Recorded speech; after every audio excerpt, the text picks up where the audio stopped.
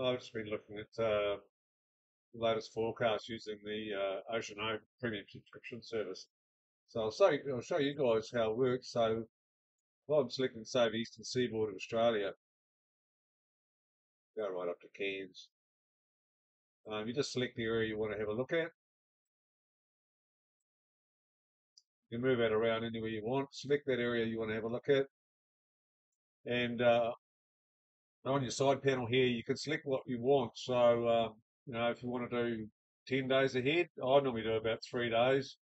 Just so because I'm going through Starlink, I don't want to be gobbling up too much data. So I normally do about 3 days.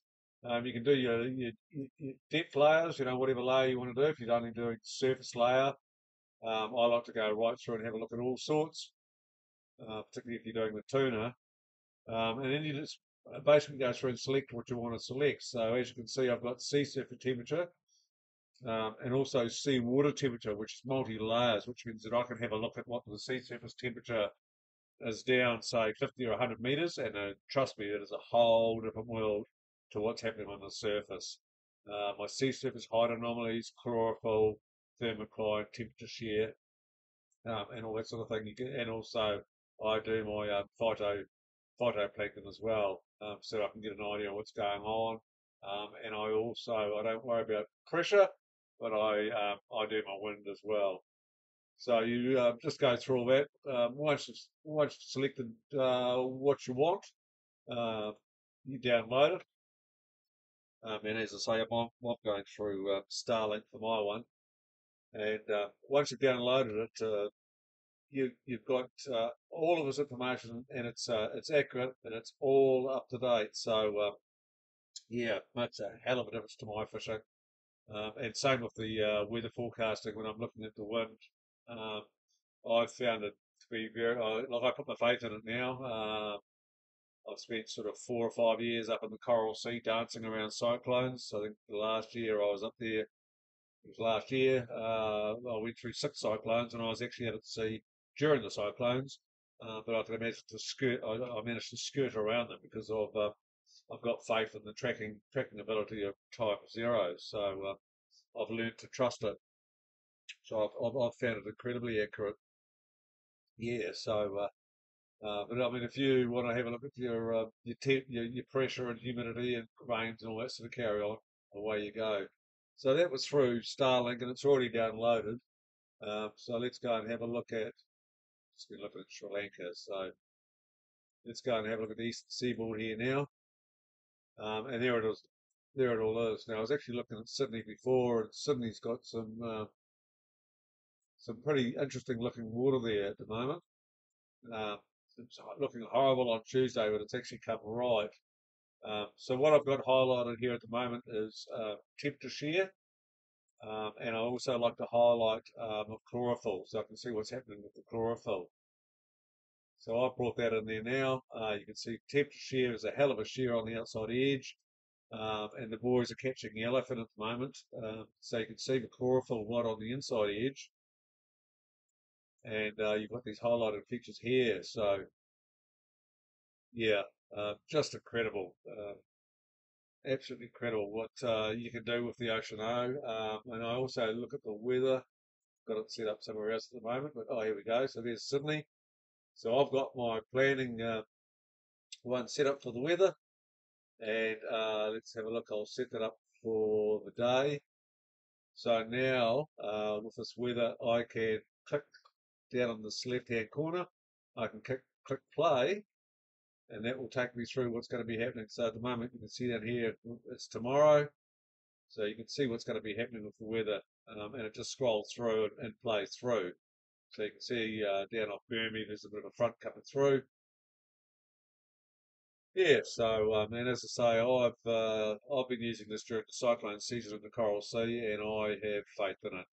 Yeah, it's incredibly accurate. So you can see there's a bit of slop coming through there on Saturday. We're going to have a bit of south-southeast. But there's your wind scale down there. You're only looking at 15 to 18 knots. So nothing too serious anyway, guys.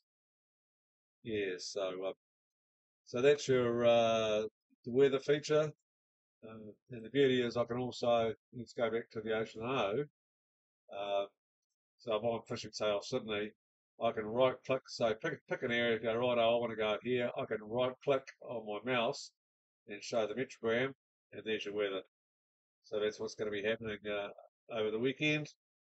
And I can use my scroll, so I can spread that out. So you can actually go, and then you can just scroll through, righto, at 3 o'clock on Friday, you're going to have 13 knots. It's going to come from the southwest. So you can just scroll through and work out what you want to do for your weekend. Yeah. So I find I put all my faith in it now. It's the only forecasting I use. I don't listen to the radio. I don't use any other apps. I just stick with my the TimeZero Ocean-O forecasting. I find it incredibly accurate, and as I say, I've trusted it with my life with the cyclone season and that. So yeah, so I absolutely love the Ocean-O Premium subscription service. It does everything I need. I can look at my sea surface height anomalies if I want. So let's have a look at that. Let's take off our C610 and chuck in our anomalies. You can see what's going on there. And I can just adjust that. So click on that. Right. So you can see from your sea surface height anomalies there now what's going on. And of course, as you guys know, your sea surface height anomalies drive your currents. So you can see there's a high spot there. And you can see how that's driving that current. So as you guys know, the ocean is not flat. The nutrient poor areas are sit higher on the in the water than the nutrient rich areas. Uh, but those areas drive your currents. You can see that here. You can see there's a convergence zone between the high and the low, and you can see that that current is rotating around that. You've got an anti-clockwise one rotating around this one, and you've got a current rotating around that one. And once you know what you're doing with this, guys, you work out your convergence zone, and then you'll know where different species are going to lurk. Your swordfish like to be in the nutrient poor areas, and then they travel into the nutrient rich areas to feed. But of course, you've got to work out where your convergence zone is, and it's a big area. So, yeah, absolutely love the system. So let's go back to our C surface 10 and get rid of our C surface height anomaly. All right, so as you can see there, and I've got it on auto at the moment.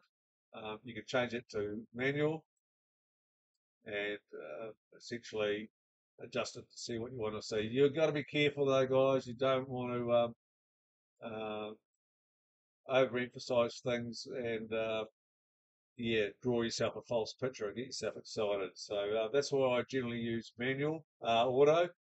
It essentially does everything for me.